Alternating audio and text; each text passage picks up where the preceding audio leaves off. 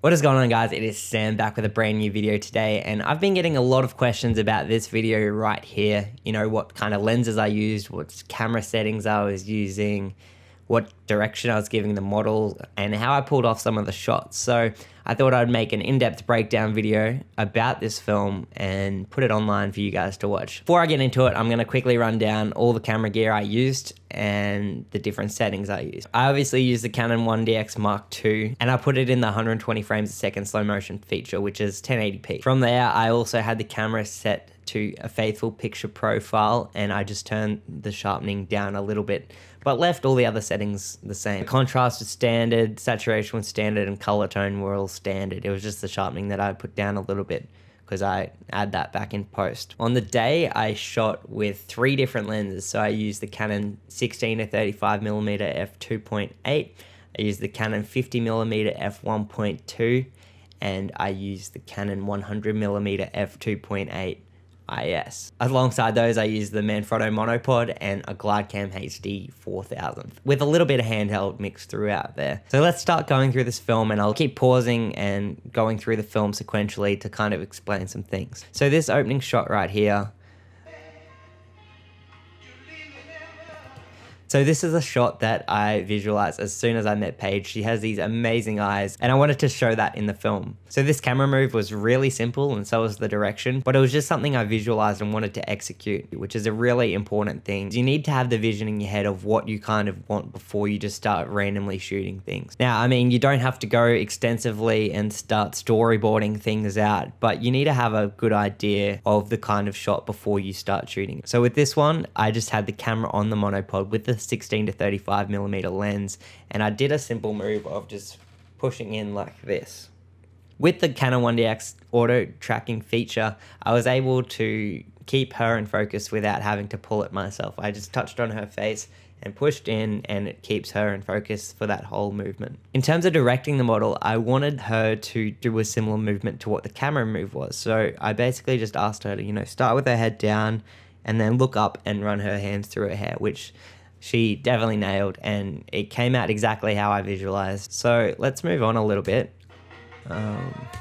Most of my shots I shoot in sequences. So if you don't know what a sequence is, it's basically multiple takes of the same movement from different angles. By doing this, you have a lot more wiggle room in the edit, and you can cut together some very different creative and unique shots to help keep the story moving and keeps everything fresh and exciting. Basically, all of these shots were on the 50mm 1.2. I shoot pretty wide open most of the day, and I just jack that shutter speed up super high. I know people are like, oh, you gotta keep your shutter speed at double your frame rate, but with run and gun shooting, it's a lot harder.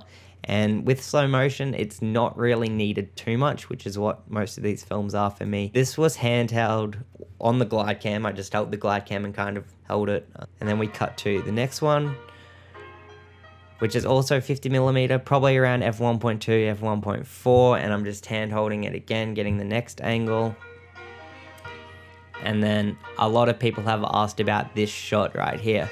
So basically, you start at the end point, you get your focus, and then you go back out, and then you push in like this and stop when she hits focus. And because the slow motion is so slow, even if she's in focus at that end point for half a second, that equals like 2 seconds in the edit, which is more than enough. From this sequence, you can also tell how I like to film, which is backlit. Backlighting does a couple of things for these model shoots. One, you get these really nice flares coming through, but also you get the hair illuminator, which helps bring them out from the background. So going back through the film, from here, you can tell that my direction has been to set up the backlight. Basically, I've told Paige to, you know, look this way, and that will then set up the next shot to be backlit. So this shot is simply just to establish where we are, but as she looks to the right, which is what I directed her to do, we now are in a backlight kind of setup. In terms of composition with this, I have just used some foreground to create some depth.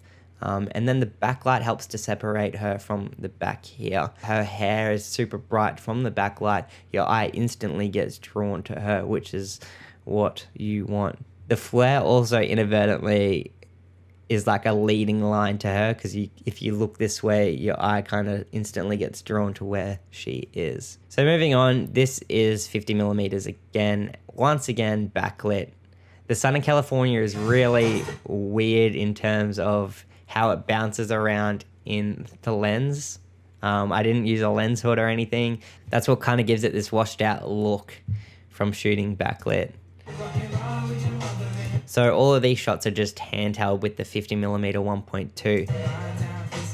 And in terms of directions with these, basically I just pick a spot that is good lighting for what I like to shoot. Because Paige is a professional model, it makes it super easy. I kind of just put her in the light. You know, I can just be like, do your thing, and then she can focus on being a model and I can focus then on getting awesome camera shots. So yeah, once again, all 50mm. I'm shooting pretty wide open. You can tell by the shallow depth of field. You know, this eye is out of focus already. So this is, yeah, at like 1.2, 1.4. My shutter speed is just insanely high. And you can tell by most of my shots in terms of composition, it is pretty rule of thirdsy. I kind of just put them to the edge of the frame. Once again here, similar to the first sequence, using this palm tree as some depth. And once again, see, she's backlit here and just exposing for the face, not caring that I'm blowing all this other stuff out.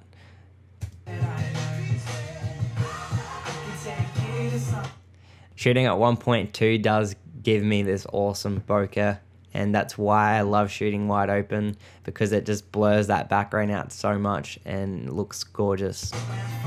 In terms of this, I'm exposing majorly for just her normal skin tones, not caring that this is blowing out here. Once again, composition, kind of just to the edge of the frame a little bit. And as you can tell, like, there's 3 shots for this little sequence kind of thing.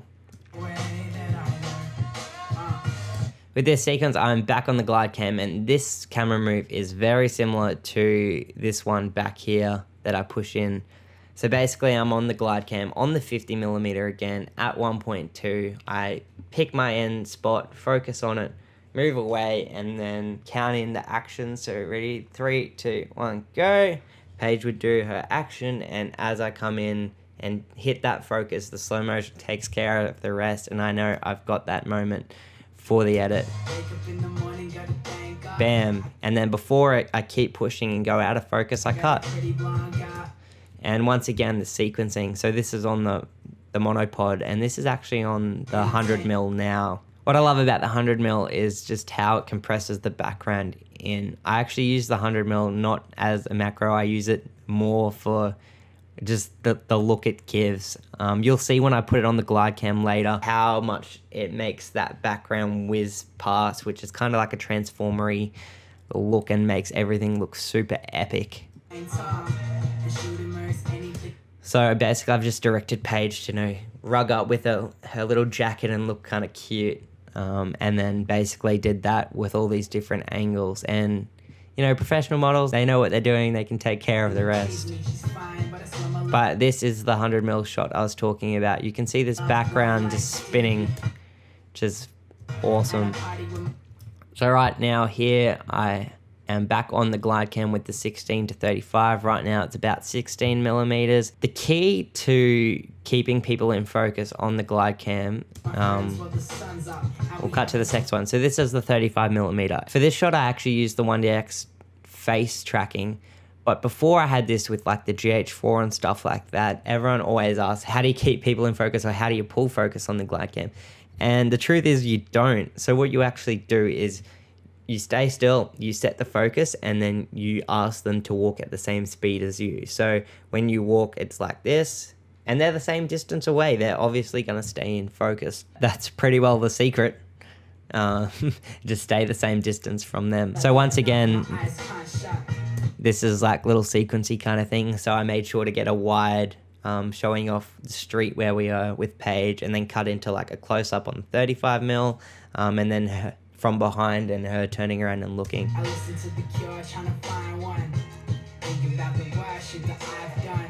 And once again, Backlight, you can see her hair's illuminated here. We've got the sun flare coming through. And if you watch the recent LUT pack I uploaded, the color does do a lot. I do bring up the shadows a lot to kind of flatten it out. But I don't really care that this whole sky's blowing out because you're going to be focusing on the model anyway.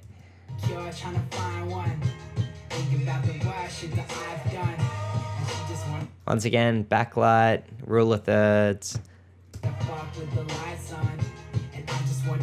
So all of these shots, the first one was on the wider lens, the 16-35, but then both of these were on the 50mm.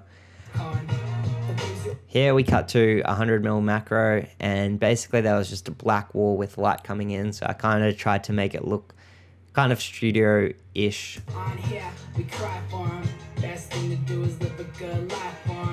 Back to the 50mm 1.2 on a glide cam, and you can see the sun's coming from this side. The sun's getting a bit softer now because it's later in the evening, which is perfect. As you can tell, sequencing, so I've got a shot of her face, now a shot of her torso, showing the clothes off, and back to her face.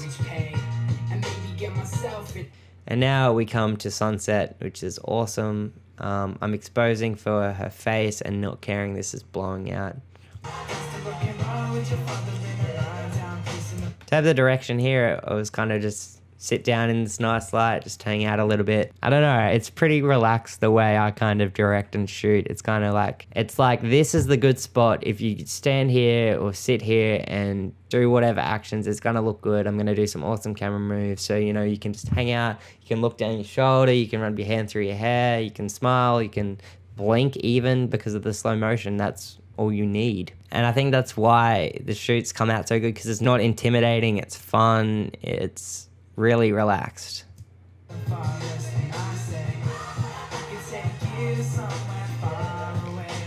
So this is all 50mm at 1.2, you can tell by the bokeh.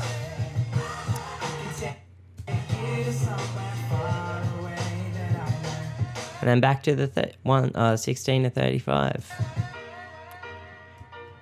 That's pretty well it, guys. I mean, if you have any other questions, just put them down in the comment section and I'll try and answer them. But yeah, I hope I covered quite a lot of things that you guys wanted to know.